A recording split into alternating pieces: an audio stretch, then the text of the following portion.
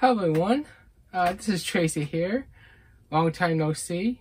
I hope you're doing well during this pandemic. Just to let you know, a little update. I actually posted this on several platforms here. So I've been working a lot during this pandemic, and I know some of you are unfortunate about that.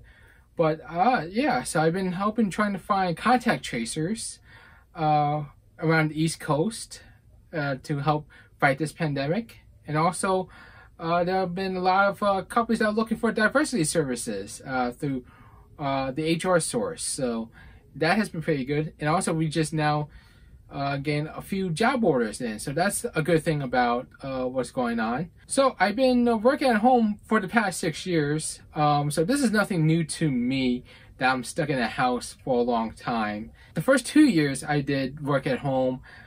The company was looking at you.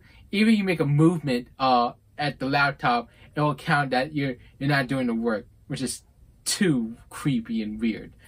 My current job actually gives me a lot of freedom to do what I can do a lot of recruiting and sourcing, and do a bunch of creative ways. So I really enjoy about that for the HR source. Personally, it has been crazy these days. Before the pandemic, in the mornings during weekends, I used to walk to the gym to get my cardio in, basically playing basketball and doing weightlifting. And that now these days I can't do that. And then I used to go to many different locations around the area, but obviously you can't do that anymore on that end. I could do exercise. The issue is that in my neighborhood, I have a bunch of kids, and then in our neighborhood, next to it, we have a Walmart and a Lidl. So it's kind of tough to get a workout in on that end. Yeah, so I used to go to a lot of networking events and sporting events, but that can't happen because, well, sports-wise, they can't bring in fans, and then obviously you can't bring a bunch of crowded people into a bar. I take public transportation a lot. I take the metro here or the subway if you're outside the DC metro area. And I used to rely on that, but now with what's going on, that might take probably a year or two to get back into public transportation. If there's one silver lining for this pandemic is that the metro can work on the platforms right now and work on anything they need to fix. So that's the good part about that. The reason for this video is actually a very long story. Every year I have free tickets for life at the Celebrate Fairfax, which is the county festival. So last year, my nephew wanted a Bulbasaur, which he saw one at the Carnival Games. And we wanted to get the Bulbasaur. Especially for me, I wanted to play Hoop Shot where I can get those wins easily because I was a great shooter at the time. I'm not sure right now because I'm nowhere near a basketball hoop. So the reason for this video is actually I'm going into a new venture. And the reason for that is that, and this is going to be a long story. So last year, my brothers and I went to the Celebrate Fairfax, which is the county festival here. And I have free tickets for life at that event. So we go there and we had a lot of fun. And then towards the end of our run, my nephew wanted a Bulbasaur because he saw a bunch of kids have Bulbasaur plushes. So we were trying to find a Bulbasaur plushes. On my end, I was trying to find a Hoop Shot to try to get a Bulbasaur. They had none. We did eventually find it, but it was on the game, the Blockbusters game. Of course, knowing that would be very difficult. So my brother and I played for that, and we spent 80 bucks, and we eventually got the Bulbasaur plush for my nephew. He was very happy, but we lost 80 bucks on that sucker.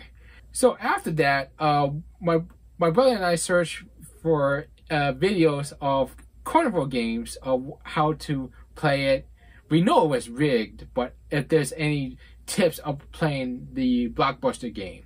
And in my end, I discovered a video from Arcade Jackpot Pro. His real name is Justin.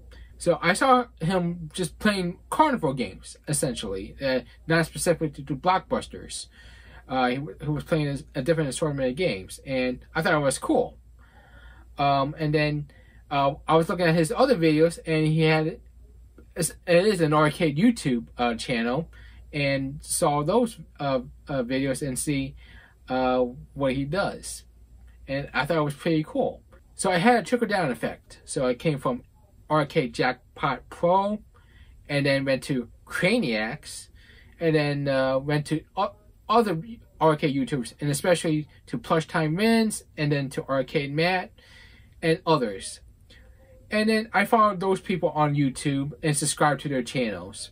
So that prompted me to get a Dave & Buster's card at Fair Oaks Mall, which opened 2 years ago, and I just recently started going last year.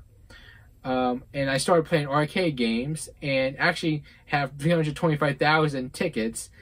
And with what's going on, I want to go, but I really don't want to, because I don't want to get anyone affected, essentially, with my older parents. And then at the time, I started doing videos of just being an arcade YouTuber. It wasn't very good, and if you've seen the previous videos, it was basically amateurish, as you've seen. Around December, January, February, I started playing online claw games. The first one I signed up for was Toriba, which is a Japanese claw game. Played a few games of that and didn't win anything, and paid a little money for that. It was a bit expensive, so. And then the second claw game I registered for was Claw Craziness. I saw Trevor's site on his YouTube channel, and then wanted to sign up to see how it goes. And I find that site to be joyful, and I love the games they played, and I still play it to this day, and it's almost like an addiction to it. When the pandemic hit around March, I decided to myself, you know what? I need to have some fun time, so I played a lot of the online claw games, especially Claw Craziness. And as you see, I did win a MacBook Air, and I'll show that to you in the little card thingy. And if you're on the other platforms, I'm sorry, but you can just go to my YouTube channel. It's eventually there. Anyway, so I played a lot of Claw Craziness, and yeah, and started playing a lot, and yeah, was getting some prizes, and then they changed the format into a ticket winning format, and was winning a lot of tickets at that time. This was also the same time I started winning at Toriba. I had the confidence and momentum with Claw Craziness that I can win on Toriba, and did that. And I got several prizes of it, and this video of that that you can see on that end. So a month ago, Trevor and Claw Craziness was doing a social media promotion of promoting Claw Craziness, and I wanted to get free tokens. And so I did Twitter posts, Instagram posts, and YouTube videos, essentially, of playing Claw Craziness, or telling what Claw Craziness has. So I did several different videos, and then on the last video, on the last week of the promotion, I did play-by-play on my plays on Claw Craziness. And I just said to myself, you know what? I might want to do this as a side job. I got nothing else to do, and I'm probably going to be stuck at home for a long time, so why not do that? So, I'm here to tell you that I have now started a YouTube channel called Claw by Claw. It is essentially play-by-play on arcade games and online claw games that I'm seeing. It's not my plays, it's your plays, playing it, and I just commentate on that. That's basically it. That's the premise. There's nothing complicated about it. Yeah, so when I did my own plays, I just found kind of indulgent. It feels kind of weird to commentate my own plays. But when I do the others, I feel excited. I feel sad based on their plays, and then I feel the agony of the people who almost had the win of each one.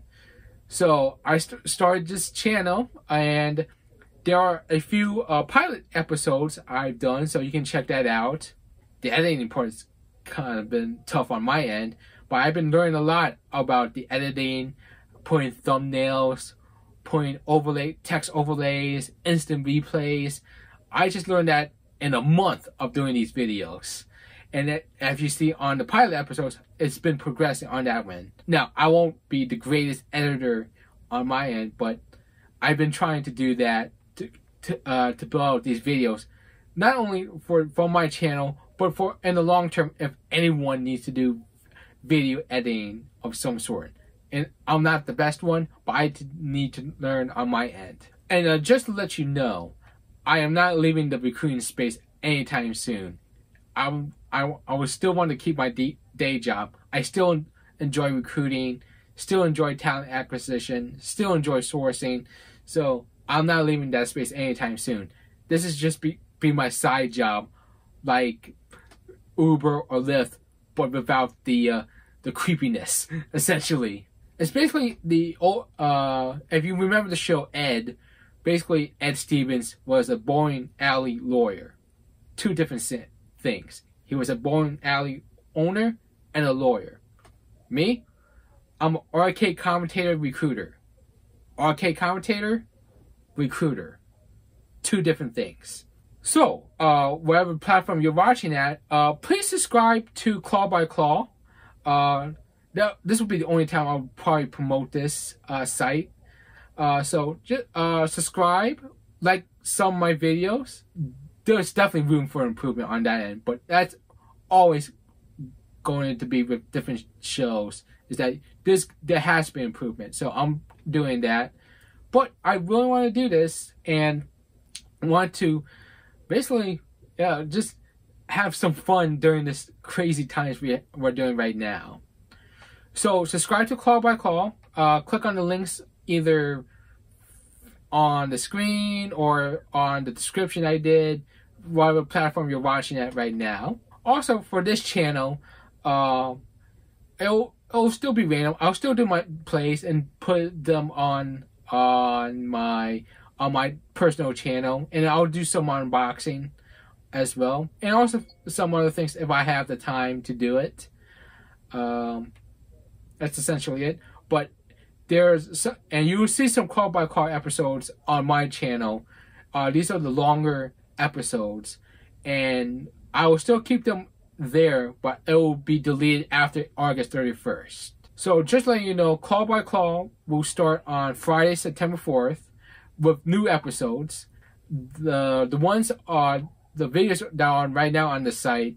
It's just basically pilot episodes. I'm just trying to test on titles, a new opening format, thumbnails, editing, and instant replay and voice overlay. That's basically what those pilot episodes were just a test of. And then here, I'll just post whatever I feel like it. Alright, so that's what I'm doing now. Hope you're staying safe. Wear your mask when you go out.